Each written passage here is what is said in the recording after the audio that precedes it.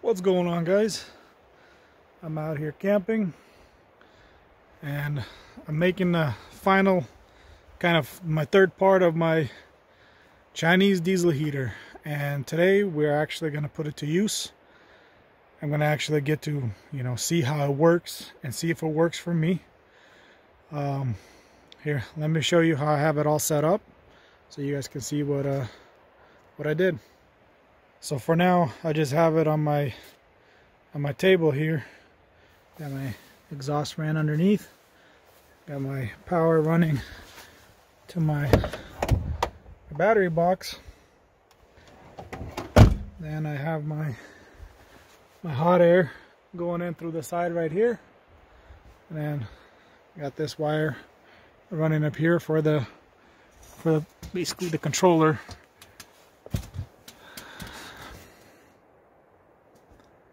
So that's how I have it on the inside here. I have my hot air coming in. I got the wire running here for the controller so I could control it what level I want it to run at. So yeah, tonight's forecast, they're calling for some snow, rain. It's supposed to start out as rain around 5 o'clock in the evening, then it's going to turn to snow, and it's going to snow throughout the night. So we shall see how it works. Alright, let's do a little experiment. It is basically 7 o'clock in the evening.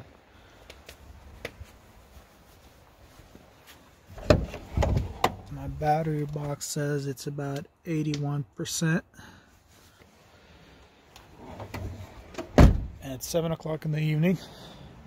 Let's get this thing started.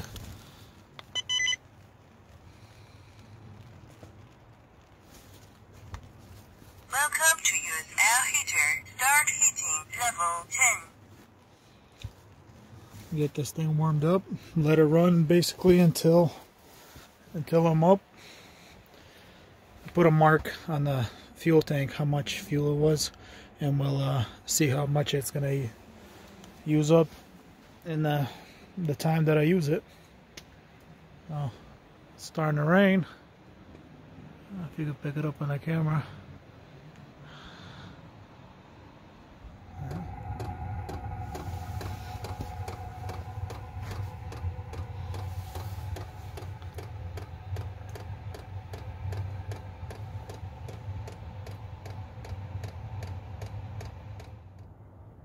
And as far as, like I said, the clicking of the fuel pump, I don't know, can you guys hear anything? I hear the rain more than anything, and this is the noise coming out of the vent. I mean, it's nothing that won't let me sleep, so it's not bad. I know a lot of people are asking me questions on my other videos about that clicking noise, how loud it is, and having the heater sitting outside, I don't even hear it at all.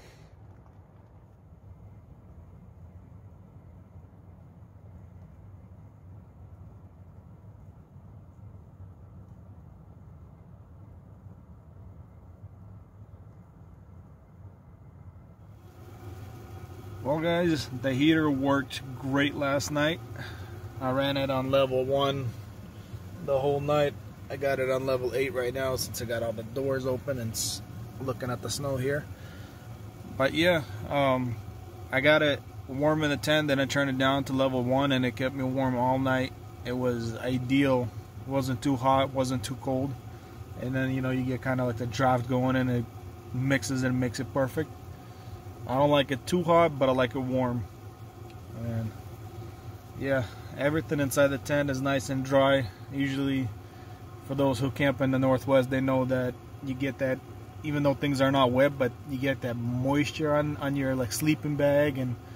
But man, it's all nice and dry in here. So I'm gonna get up, shut it down, and we'll take a look at how much fuel it used. It's been about is 7:18 in the morning, so it's been about what, 12 hours of running it non-stop. So we'll take a look at the battery, see what the gauge says as far as the percentage of what's left, and then the fuel. So yeah. Alright guys, Let's shut her down. Let's hear a Chinese lady speaking again. Stop heating. Shutting down. So it takes a while for it to burn off, I guess, all the fuel and stuff before it completely shuts off. But I don't know if you can see in the camera here. We're about halfway down. So it took about, I would say, half a gallon of fuel for the whole night, which is for what, 12 hours of running this non-stop. Half a gallon, I would say that's not bad, but once again, that was running it at basically level 1.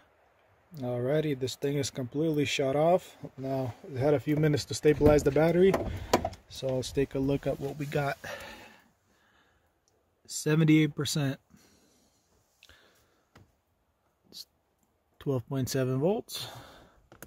And this indicator is saying the battery is still, you know, full, but started at 82 last night, and it's down to 78, running it for 12 hours. I would say that's not bad at all. So here's my consensus on this heater. It works. It does what it needs to do. It's bulky, but I think it's worth having that extra bulk in your car for that comfort it provides. I don't know, with this night running it with just one hose, I don't even know if I'm gonna have to need the second one. It puts out enough heat. Even if it was a little bit colder, I think it'd still be all right. Now, if you plan on having something like this for yourself, I would highly recommend you either have a good battery, like a deep cycle for your main battery, or if you have a dual setup, or like in my case, I have my battery box, which honestly, one of the best things that I've upgraded, or you know, another piece of gear that I got. I was able to charge my phone all night yesterday in the evening while I was hanging around the fire. I had my other camera that I was able to charge, and I don't have to worry about the car. Don't have to run it extra for no reason, just, you know. So that works out great. And then, you know, the cost of it is not going to be just you know, 150 or whatever it is online that you see. You're going to have to buy other things to make this work. Like in my case, I ended up buying an extra battery and all the accessories, so this thing ended up going from 150 to, I would say, easily $350 roughly. With the way that I did it, I mean, maybe you can figure out a cheaper way. If you had, like I said, a dual battery or a deep cycle battery in your car already, you would probably be okay. And I would just recommend that when you're starting this thing up, when it's getting that heating coil going, and if you're running it off your car, just start the car up. Let it, you know, run as this thing is getting going, because once it gets going, after I would say like 5 minutes, it doesn't pull any power. It only draws that power right in the beginning when it gets the coil heated and everything, you know, everything going. So yeah, guys, I hope that helps somebody out who's, you know, been looking into this. I mean, look at this. I'm in snow. It was cold last night, and in Oregon and Northwest, we get that, like I said, that weird feeling of moisture, even though nothing's wet, since it's so wet all the time in the in the woods here. But yeah, thanks for watching, guys. I hope, like I said, I hope this helps somebody, and I will catch you guys in the next video.